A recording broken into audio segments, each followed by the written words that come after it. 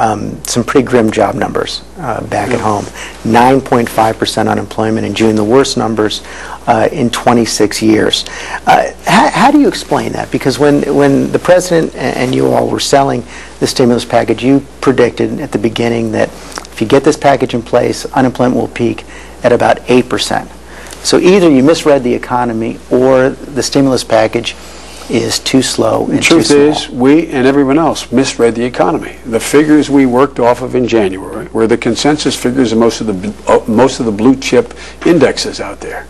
Everyone thought at that stage, the bulk of CBO was a little bit higher. I thought it would be a little bit higher. But they're all in the same range. No one was talking about that we would be moving toward, we're worried about 10.5% or be 9.5% at this point. But we're looking at 10 now, aren't we? Well, look, we're much too high. We're at 9.5 right now. And so the truth is there was a misreading of just how bad an economy we inherited. Now, that doesn't, I'm not laying this on, but it's now our responsibility. So the second question becomes, did the economic package we put in place, including the Recovery Act, is it the right package given the circumstances we're in? And we believe it is the right package given the circumstances we're in. We misread how bad the economy was, but we are now only about 120 days into the recovery package. The truth of the matter was no one anticipated, no one expected that recovery package would in fact be in a position at this point of having distributed the bulk of money. No, but a lot of people were saying that you needed to do something bigger and bolder than, including the economist Paul Krugman. And he's saying right now, he's saying the same thing again. Don't wait.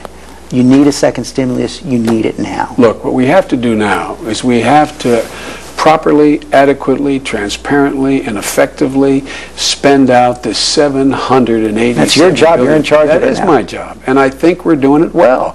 If you notice, George, I mean, there were other predictions. This was going to be wasteful, and all these terrible projects were going to be out there, and we wasted money.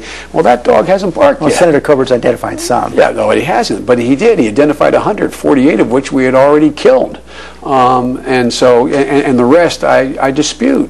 So the bottom line, though, is I think anybody would say this has been pretty well managed so far. The question is, how do you now, what we have to do, George, is we have to, as this rolls out, put more pace on the ball. The second 100 days, you're going to see a lot more jobs created, and the reason you are is now all these contracts for the over several thousand highway projects that have been approved. But you're also seeing states across the country cutting back on their programs. Many of the people on unemployment today are going to run out of unemployment in September. That means for a lot of those people, if there's not a second stimulus, they're going to be out in the cold. Well, look, we have increased the amount of money unemployed. Those in the unemployment roll have gotten 12 million people are getting more money because of the stimulus package. We've increased the number of people eligible by 2 million people. We've given a tax cut to 95% of the people who get a pay stub. They have somewhere between 60 and 80 bucks a month out there. That's going into the economy. There's a lot going on, George, and I think it's premature to make the judgment. So no second stimulus? No, I didn't say that. I think it's premature to make that judgment.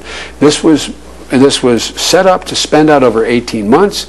There are going to be major programs. They're going to take effect in September. $7.5 billion for broadband, new money for high-speed rail, the implementation of the grid, the new electric grid, and so this has just started. The pace on the ball is now going to increase. So you're in charge.